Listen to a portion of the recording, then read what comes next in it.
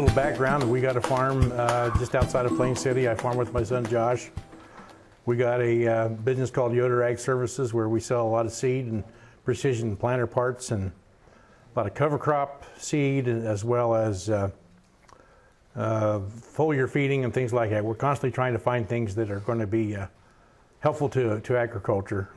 As Randall mentioned, I served as president of the National Corn Growers.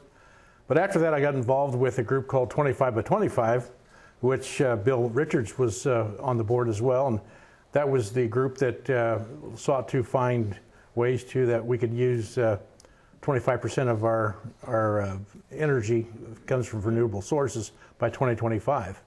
We're not quite there yet. I think we're like 18%, but we're on our way. So we're doing that, and that sort of led us to start a nonprofit called Solutions from the Land. And one of the things that is unique about Solutions from the Land is the fact that we think solutions should come from the land and not everything bad. Farmers have kind of taken a bad rap about some things. You know, we got H2 Ohio, we got some water quality issues, we got some other things going on, and so we have to figure out ways that we can make people understand that we have solutions, not just bad things. So Solutions from the Land.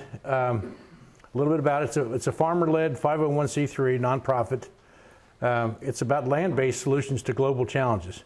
One of the reasons we started going to the climate talks, the COP meetings in various places all over the world is because they weren't including agriculture, and yet they blamed agriculture for a significant part of global climate change. And we didn't think that was fair, and so these meetings I go to, there's no farmers there except me and a couple others that come with us. But our focus is a system. It's all about production of food, feed, fiber, clean energy, and ecosystem services. So it's all of the above and not just one single thing. Some of the groups that we end up being with is globally we work with the UNFCCC, and that stands for United Nations Foundation Convention on Climate Change. That's basically the COP meetings and stuff like that. And then out under that, there's a group called the Cornevia Work Group, which is strictly agriculture. And for the first time in Madrid last December, which was supposed to be in Chile, that got canceled, but it was in, we had our first real bona fide meeting. And one of the things that was really striking to me is we were in a big room. I think there was 160 nations that were sitting in the room, and they went around the table and they were talking about all the things that were wrong with agriculture. And I've wondered how many times I heard the first thing we have to accept is that agriculture is broken and we need to reinvent agriculture. And we also needed to figure out ways to get away from protein based from animal consumption rather than plant consumption. So there's a real effort there to negate all the good things that the animal industry is trying to do. FAO, that's Foreign Agriculture Organization, that is the group that's in Rome, and Kip Tom, a farmer from Indiana, is the ambassador to FAO from the United States, and we're working really strong and hard with him because he's frustrated too, because the rest of the world, they look at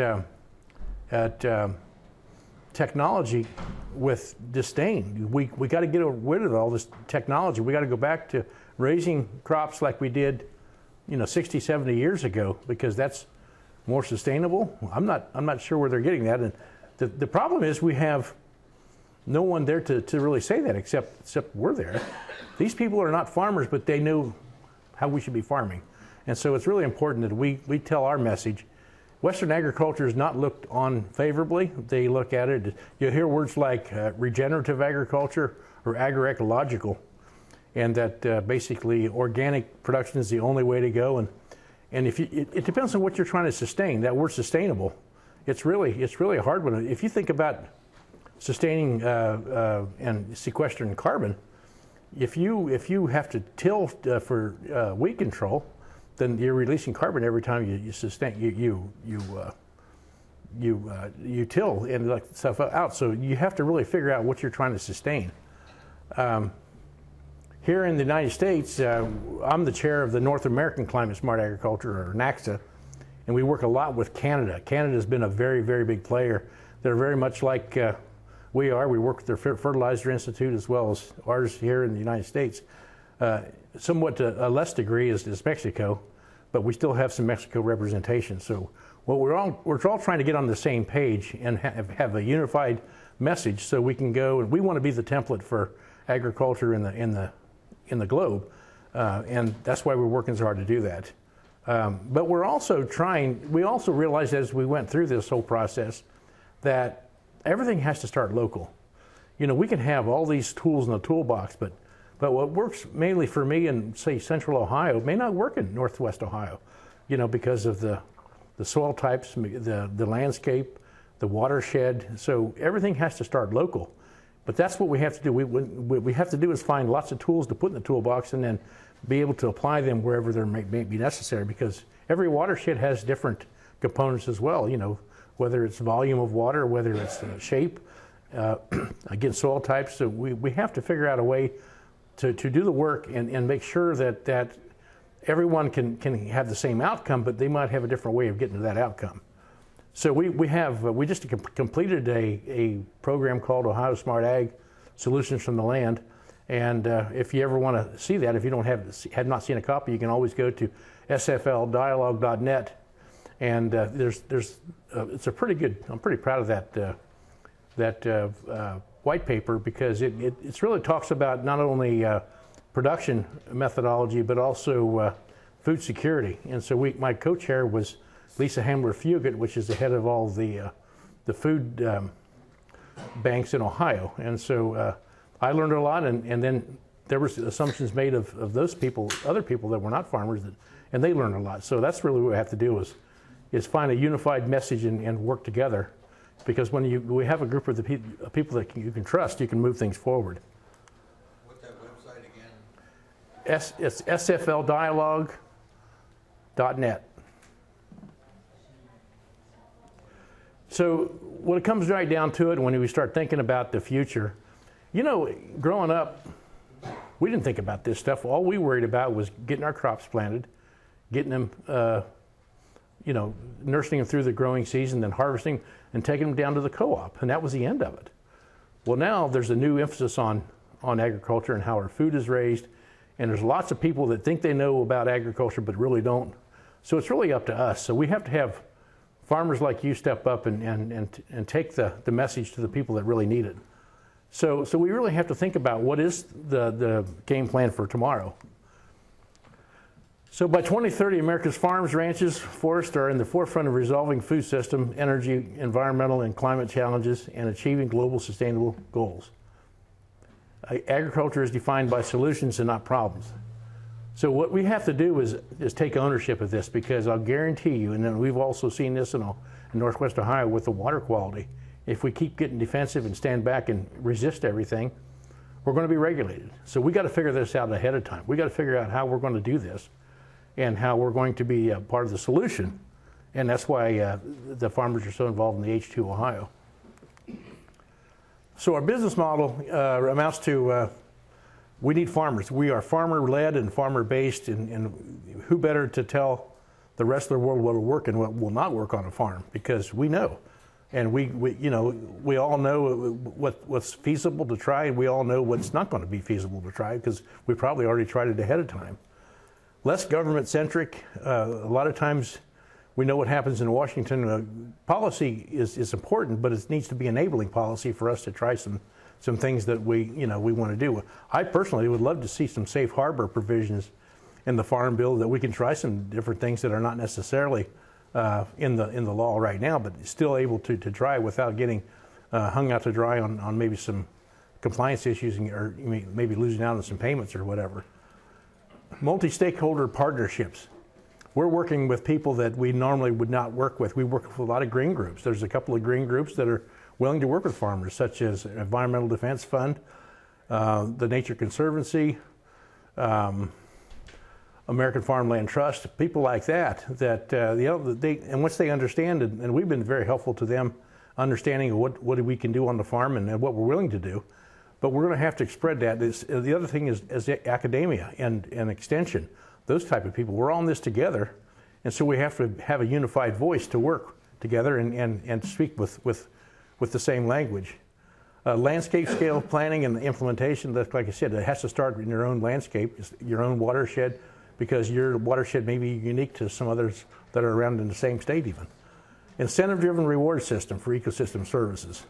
Now, I personally haven't taken a dime of money from any kind of government program when I started no-till, and I personally did it just to save money. I thought, I'm not making any money farming, I got to find ways that I can cut costs. So I turned to no-till, and then I got pretty good at it, and then we incorporated some cover crops about 5 or 6 years ago, and now we would put cover crops on everything. And it's not all the panacea that's happening out there. We had to learn. Cover crops have to be managed. You have to learn how to use them, and you got to once you do get comfortable with them, you have to also explore ways to figure out how cover crops can even do more for you. And that's where people like Dave Brandt is experimenting with different mixes, different types of cover crops you mix together to do certain things. So we got a lot to learn, but we've come a long way in a very short time. And the other thing too is people look at agriculture as the culprit of everything bad. Like, you know, the world is contributing about 30% in agriculture, or 30% of the greenhouse gas emissions come from agriculture worldwide. The United States is only contributing it was less than 10%, about 9%. So we're already way ahead in the rest of the world. So I think we should be able to take our model and use it for others. But one of the reasons that, I did my change, and our farm did an economic study with Environmental Defense Fund a couple years ago.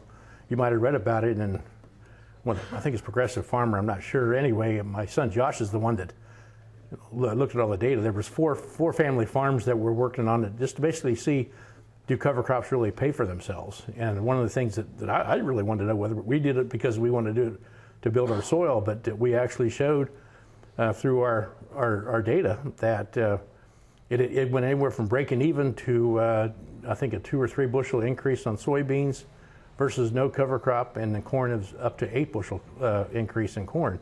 So at least it broke even and then some. So you got to look at your soil like your 401k. You're not going to get instant gratification like a banker wants to see you do, but it's important that you do it because the next generation is going to have a much better chance of being successful with healthier soil than we would without it. So this is a little bit of a current state versus future state. It gets kind of muddled, but anyway, this is what we have to do to work on the future. You know, we have to recruit other conveners that are willing to work with us and understand what we are trying to accomplish. We got to engage the core farmer members and our partners to work together, discuss things, identify pathways to a future vision, and develop an action plan, and then go ahead and test it out. And then we get to a future state where we're sustainable and resilient. And that's where we're going to have to be, so we can manage our future without having us being regulated by somebody else that doesn't understand farming. This is the holy grail when it comes to everyone understanding what we need to do in the future. And that's the 3 pillars of climate smart agriculture. This resonates with farmers throughout the nation. And one of the reasons it resonates is because it starts with the 3 pillars, and it's important that we understand the significance of the order. The first pillar is productivity. Every farmer is looking for ways to be sustainable and make money. Profit is not a dirty word. We have to get paid we have to have enough money to pay for all the expense and leave something left to live on. But that's where it has to start. We use this name called sustainable intensification. Now, I've had people tell me that's a conflict of it's an oxymoron. No, it's not. We can do that. We're going to have to feed, nearly 9 million, 10 million people, billion people, excuse me, by 2050, and we're going to have to almost double our food production by then. But we're going to have to do it on less acres, because every day we see acres go out and go to some development and things like that. So that's pillar 1. And then pillar 2 is adaptation and resiliency. And that's where soil health comes in. That's really, it warms my heart that a lot of the the farm magazines are really pushing soil health. They've got the Soil Health Partnership that a lot of farmers are involved with. and so we also know that the healthier your soil is, that mitigates risk. You know, for every 1% organic matter that you can gain in your field, you can hold an extra 25,000 gallons of water. That works on a dry year, but boy, it sure works on a wet year too, so that water doesn't run off. So soil health, you know, and sequestering that carbon to make your soils more healthy is really part of the second one. And adaptation. A lot of folks, you know, you think, well, you know, we've unfortunately turned climate change into a very political thing. You know, I've talked to farmers and asked them if they believe in climate change, and they say absolutely not. It's a hoax. But then you say, has your weather patterns changed? Absolutely, they're nothing like they used to be. So it's a matter of terms. I wish we could just quit being, you know, leave it out of the politics. The climate's always changed. You know, when I grew up, you know, we planted corn and soybeans for 2 months, anywhere from the 1st of May to the end of June. We had 2 months to plant. Today, if you don't plant your crops, you know, in 10 days to 2 weeks, you've missed the window. It's a very short window. Now, have we adapted? We sure have. How many farmers in here have the same size planter they had 20 years ago? No. We all got bigger planters. We can all do more things. You can do faster things with no-till. I mean, no-till is a very efficient way to do things. So we've been adapting whether we admit it or not because of our own situation at home and our own farm. So let's forget the politics of it and let's just, how do we adapt to a changing weather pattern? Call it that if you want to. We all have. You know, it's a difference. There's a difference between taking a 2-inch rain and a 4-inch rain. And one of the problems I think we've had in Northwest Ohio is with the Maumee River watershed is you take a 2-inch rain, and you know most of that can be soaked in the ground. But when you got a 4 or 5-inch rain, in an hour, you're going to have surface runoff, and so it's no fault of the farmer really to speak from what he's been doing before. We're not using any more fertilizer to speak of, but the weathers have changed where some of that water is running off. So how do we figure out how to keep those nutrients in place? You know, and cover crops are a good way, but there's also some other soil amendments like gypsum and things like that we got to use. A bioreactor by your filters. There's lots of different things we can do, and it depends on where you're at. So that's what adaptation and resiliency is all about. Then the third pillar is reduction of greenhouse gas. But if you do number 1 and number 2, number 3 happens anyway. You don't have to worry about it. The problem we have today is everyone, especially your big corporations, they want to start with pillar 3. We got to be carbon neutral in 10 years, or we got to do. I work with the World Business Council on Sustainable Development. They want us to all commit to the 1.5 challenge. That's a 1.5 degree Celsius raise in the temperature by 2050 or 2030. And that's, again, it's putting the cart before the horse. We have to do number 1 and number 2, and number 3 will happen, and that's the way you're going to get a farmer to change this way. That's going to work a lot better than if you have a new regulation come out and say, you will do this, you will do that, and farmers actually, off the record, are very good at figuring out ways around regulations. So if you really want to move the needle, that's the way you have to do it. So this is a very important slide. This is how we're going to get farmers involved. That's all I have. I could say a lot more, but I'd like to open up for questions. I'm sure you have some questions. I see a lot of things. I see a lot of folks that are frustrated by things, but I also have great hope and that we have ways to solve these problems. But what are your questions? No questions? Yeah. What's some of your most frustrating dialogue that you have?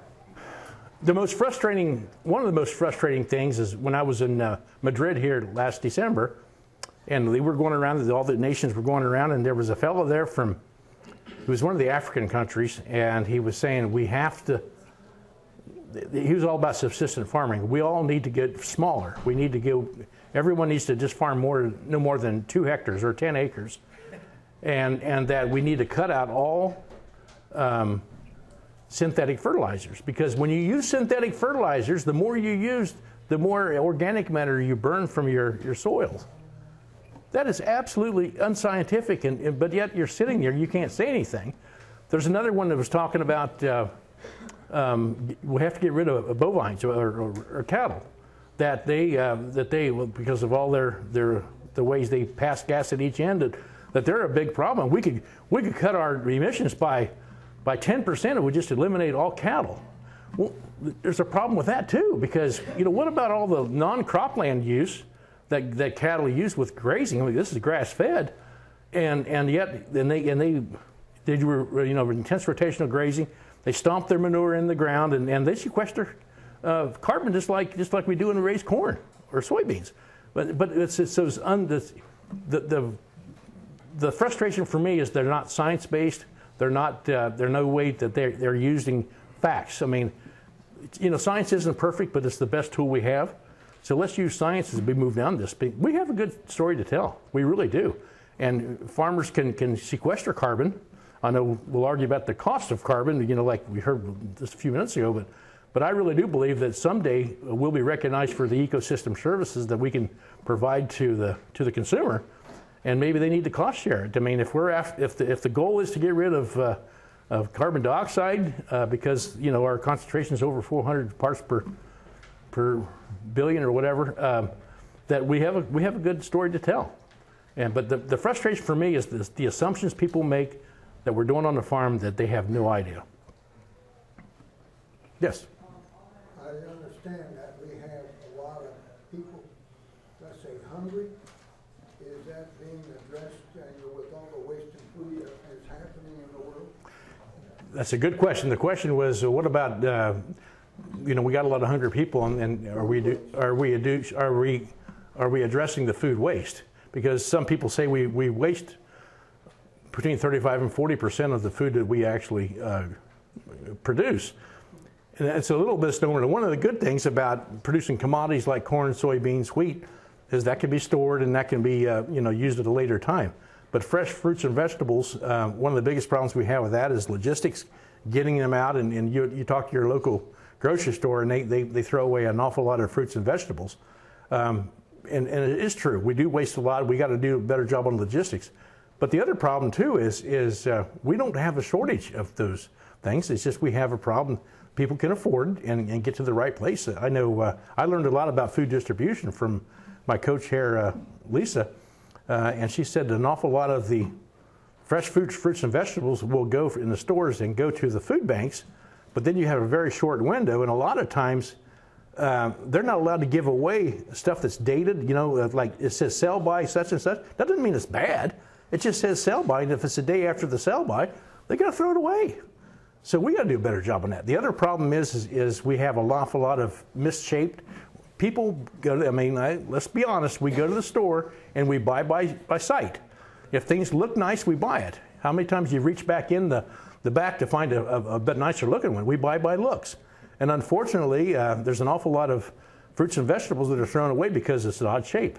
So how do we do away with that? We got to figure out waste that. But waste is a big thing. And a lot of your people that are anti-technology, like anti-GMO, that's what they're saying. We don't have a food shortage. We have a distribution shortage. So that's one of the things we have to address. We do. Any more? One. Well, the topic was no-till and climate change. I was hoping to hear some facts and figures how use of no-tills, cover crops is going to lower the numbers, lower our carbon footprint, and up less petroleum. I thought that's kind of good facts and figures. Do you want me to answer that, or you want to?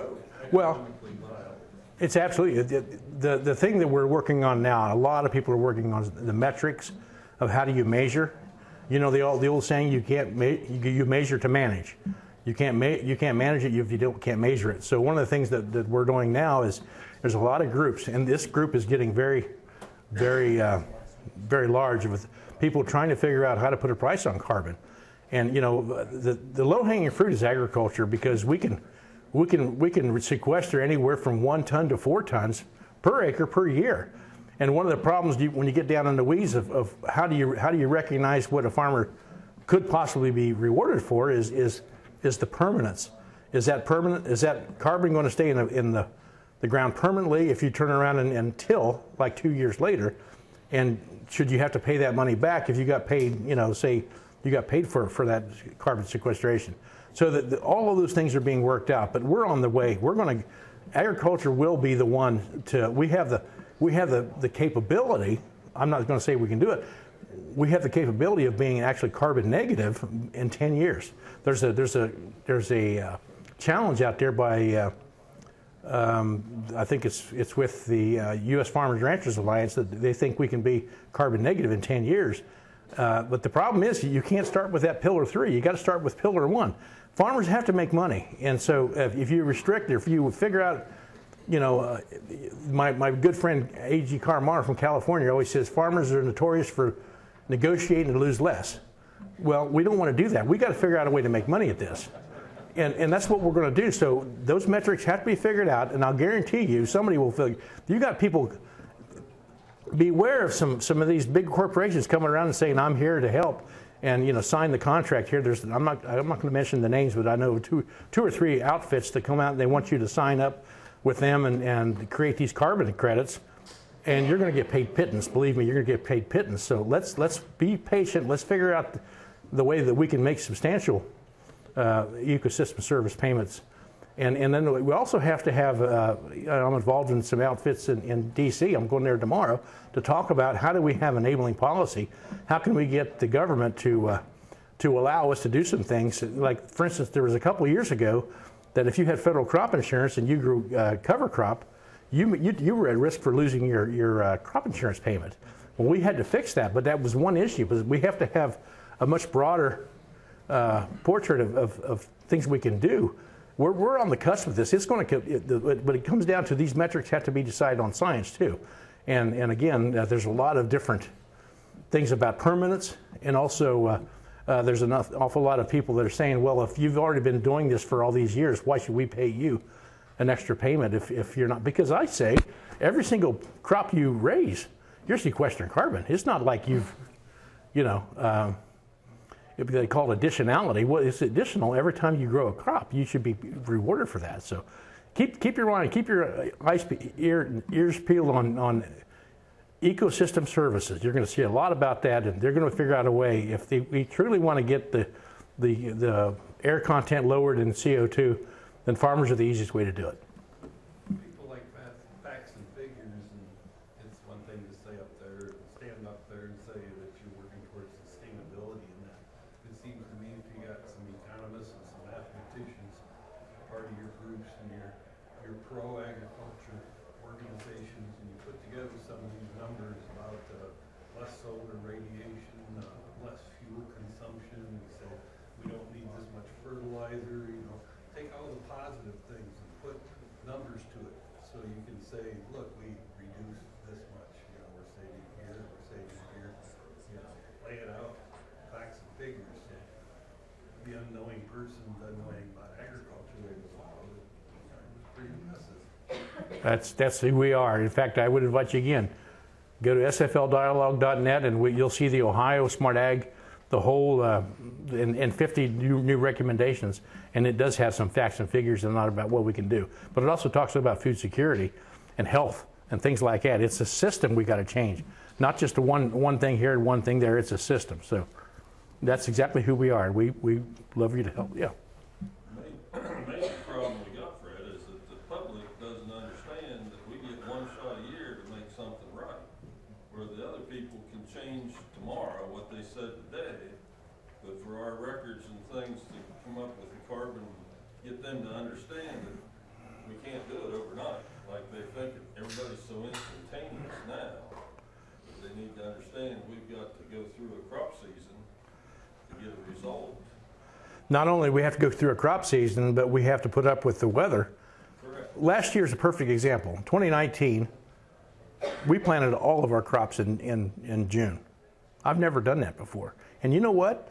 We had a half decent crop. Corn was down about 15%, soybeans were down about 20%, but it was decent, and it was pretty good quality.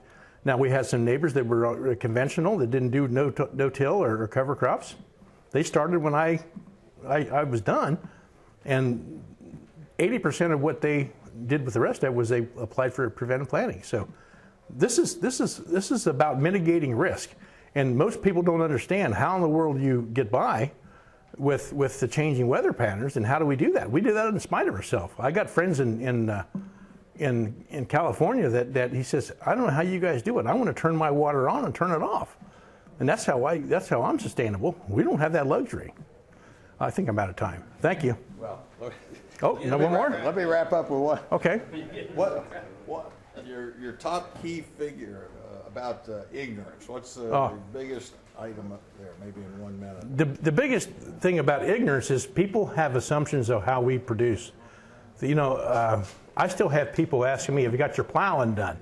I haven't owned a plow. I haven't had a plow for 20 years. I mean, you don't plow. And now, granted, when I was growing up, we'd plow day and night, you know, make sure we got all good turned under. They don't understand, again, the weather issues, the different challenges we've had, but they also don't understand that we do things for a certain reason. I mean, it's not just willy-nilly.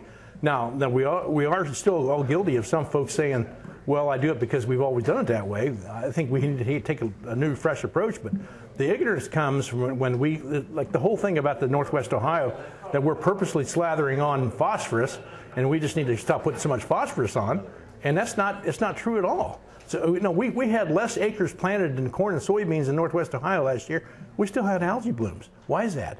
Because it was a long time coming. So the people need to understand what's going on in agriculture, and they don't. So that's why we all have to spread the word.